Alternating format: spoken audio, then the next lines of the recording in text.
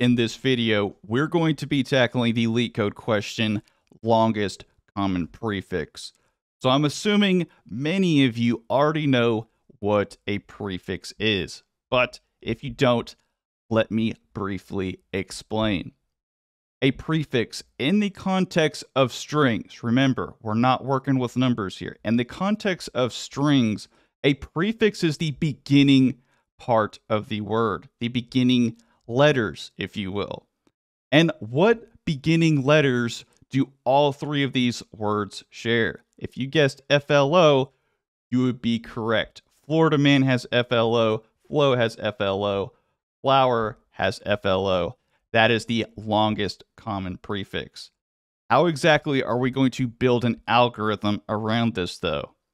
Well, it's LeetCode, so there's many ways to do this, but I'm going to show you the best ways, the ways that are going to net you the best time complexity, as well as be relatively easy to understand. And with that in mind, the two best ways are going to be horizontal scanning and vertical scanning. You can solve this with a tree. There is a way to do it, but it's not going to really increase the time complexity that much. And it's also going to be incredibly complex to do. So let's talk about horizontal scanning first.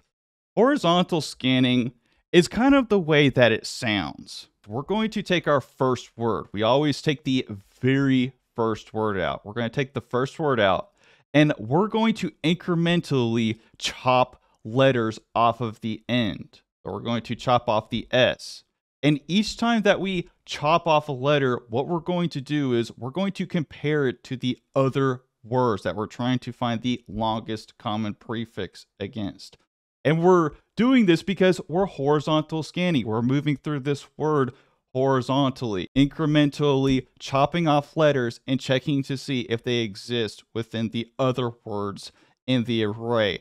And we're going to do this until we get down to FL. And once we get down to FL, we're going to find that these two combinations of letters are found in every single word in our array. And that is our longest common prefix. Don't get me wrong. Horizontal scanning, great algorithm that will net you a pass in an interview situation. But the bad thing is that horizontal scanning is not very intuitive. Nobody's going to think off the top of their head, hey, grab the first word and take that word and start chopping letters off of the end and compare them to the other words in the array. Just not going to happen. But vertical scanning, on the other hand, is very intuitive because it's exactly how you would find the longest common prefix if you were just to do so visually. If you were to do so visually, you would just check the very first letter and the very first word against the very first letter of the other words and just incrementally do the same thing. So we would check F, then we would check if the L's exist in the other words. Then finally, you guessed it, we would check the O. The O doesn't exist within the other words in the array. Therefore, FL is our longest common prefix. And that's why we call it vertical scanning, because we're basically going through each letter vertically, checking for matches. And this can easily be implemented with a double for loop. We'll take the first for loop, and this first for loop is going to iterate over every single individual character in the first word. Key point, that first for loop is going to just be iterating over the letters in the first word. As we iterate through every single character, what we're going to do is we're going to use a second for loop that's going to do the comparison of each letter one by one. So first things first, we'll check the F. F exists within every single word. Then we'll check the L. Then L exists within every single word. Finally, we get to the O. O does not exist. We found our longest common prefix. Let's hop over into IntelliJ and let's implement vertical scanning algorithm. So we are inside of IntelliJ, and of course, first thing that I'm going to do is create a brand new Java class. I'm going to call this solution. Within the solution, we're going to house our method, and this method, of course, is going to be public. We're going to return just a plain old string, and also we're going to name this longest common prefix, and we're going to take in an array of strings. So IntelliJ is going to go ahead and do our edge cases for us. Let's go ahead and check if the string is equal to null or if it's equal to 0, which is an empty string. And if it's an empty string, we're going to return an empty string because we want the algorithm to stop. Next thing is that we want to create a for loop that's going to iterate over only the characters of the first word. We don't want to iterate over we don't want to do this. We don't want to iterate over the actual, just a whole entire array. We want to iterate over just the first word. And that's what this is doing right here. Very key point. Don't forget that. Next thing is that this is not required, but we're just going to go ahead and abstract out the current character so we don't have to keep typing this out over and over again. The next thing that we're going to do is we're going to create the second for loop. And this second for loop is going to check if the corresponding letters that we are trying to match within the first word are actual matches. What exactly do I mean by that? Well, we've created our very first for loop, and this for loop is going to iterate over the individual characters. But now we need to check the corresponding letter of the words down the line. And that's where the second for loop is going to come in. And it's going to check these words simultaneously as we iterate through the first word, checking for the common prefixes. So for L, it's going to check the L's. How exactly is that going to work? Well, notice something important. We're starting at the second word. What we're going to do is we're going to create an if statement. And this if statement is going to house two incredibly important pieces of logic.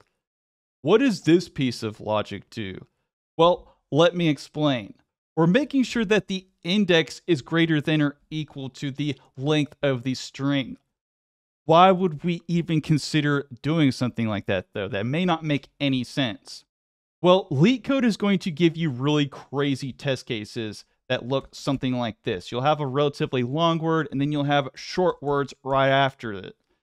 And if you try to access, let's say, the second letter, the L in this case, in the second or the third word, what's going to happen is you're going to get a very nasty index out of bounds error because you're trying to access something that's not there.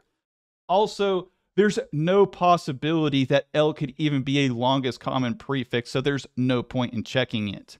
The second piece of logic is the matching logic. It may not look that complicated, but this is what's actually doing the matching. And we're comparing the word that we're looking at within our inner for loop to the index that we're currently at within our outer for loop.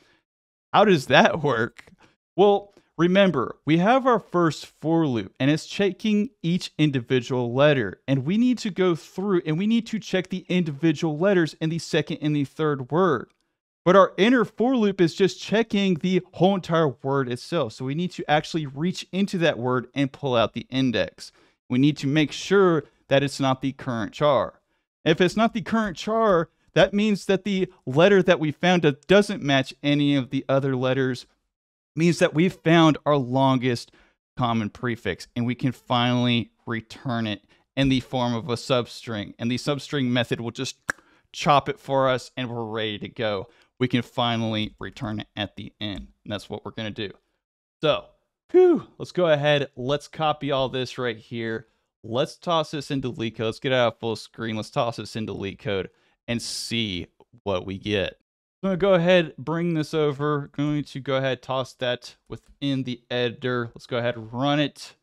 Our test cases are accepted. Let's go ahead, check our time complexity. Time complexity is going to be N. I don't think that's right. I think it's actually NM.